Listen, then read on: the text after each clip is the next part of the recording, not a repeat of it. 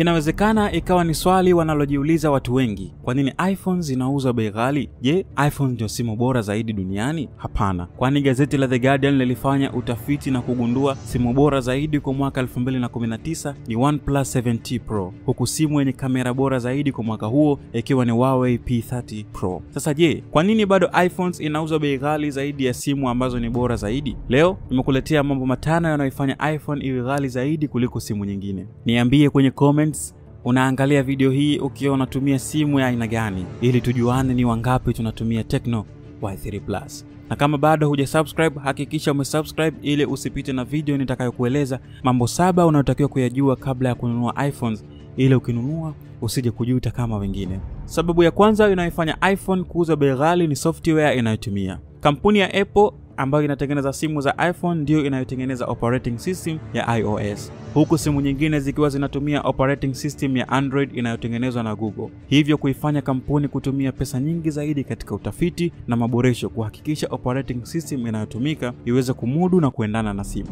Ikumbukwe kwamba Android hajatengenezwa ili itumike kwenye Samsung, maana sio Samsung pekee wanaotumia, inatumika kwenye Tecno, Infinix, Huawei, Oppo, Redmi na simu nyingine nyingi, hivyo kuifanya ile compatibility kutokuwa ya 100%. Lakini iOS imetengenezwa kwa ajili ya kutumika kwenye iPhones, na iPhones zimetengenezwa kwa ajili ya kutumia iOS. So ili kuweza kuhakikisha software na hardware zinafanya kazi vizuri bila matatizo, maengineer na developers hutumia muda mwingi katika kufanya utafiti na majaribio. Ndio maana kampuni ya Apple kwa mwaka mzima hutoa simu chache sana zisizozidi 3 ili wahakikishe kile wanachokitoa kimefanywa majaribio na kipo katika ubora wa hali ya juu. Sababu ya pili inayofanya iPhones zinauzwa bei ghali zaidi ni kutokana na exclusive services wanazotoa.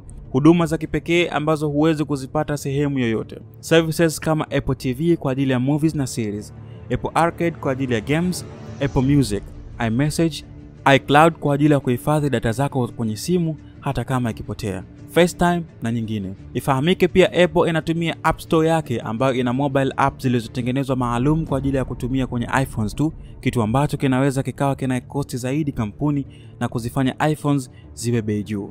Sababu ya tatu inayozifanya iPhones ziuzwe bei ya juu ni usalama wa hali ya juu uliopo kwenye simu hizo. Endapo utapoteza iPhone yako, una uhakika wa kupata kila kitu kilichokuwa kwenye simu yako mpaka message zako, endapo tu ukiwa unakumbuka email na password ya iCloud account yako. Una uwezo wa kufuta picha na vyote vilivyokuwa kwenye simu endapo ikiibiwa. Lakini kubwa zaidi, unaweza kuitrack simu yako na kuilock ili mtu mwingine asiitumie. iPhone yako ikiibiwa, huna haja ya kukimbiza mwezi. Unaweza kutumia iPhone ya mtu mwingine kuilock na kuitrack sehemu ilipo. iPhone yako ikiibiwa, kuna asilimia kubwa asiuziwe mtu mwingine kuitumiwa bila ridhaa yako, maana hawataweza kuihack na kuiflash kama ilivyo kwa simu nyingine za Android. Kuweka ulinzi kama huo wa hali ya juu kwenye simu ni lazima kuwe na gharama katika kuhakikisha yote yanafanyika, na ndio maana bei ipo juu zaidi. Kampuni ya Apple ina bidhaa nyingi na si iPhones peke yake. Wana Apple Watch, MacBook, iMac, iPads, iPods na Apple TV. So kutokana na ecosystem walioitengeneza katika bidhaa zao, una uwezo wa kupata taarifa zako zote kutoka kwenye kifaa kimoja kwenda kwenye kifaa kingine bila usumbufu wowote.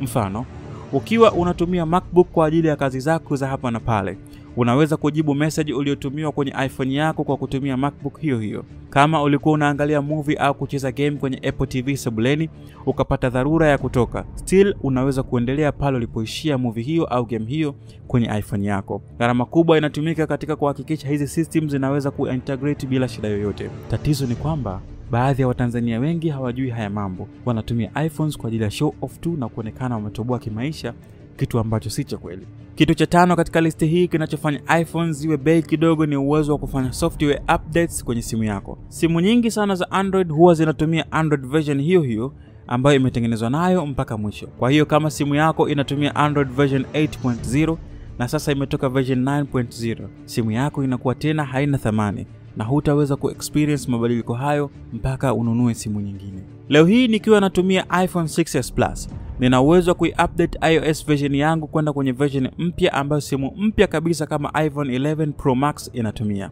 Lakini nikiwa natumia Tecno ambayo imetengenezwa na Android Lollipop, KitKat au Marshmallow, siwezi kuupdate kwenda version mpya ambayo ni Android Pie mpaka nikanunue simu nyingine yenye version hiyo.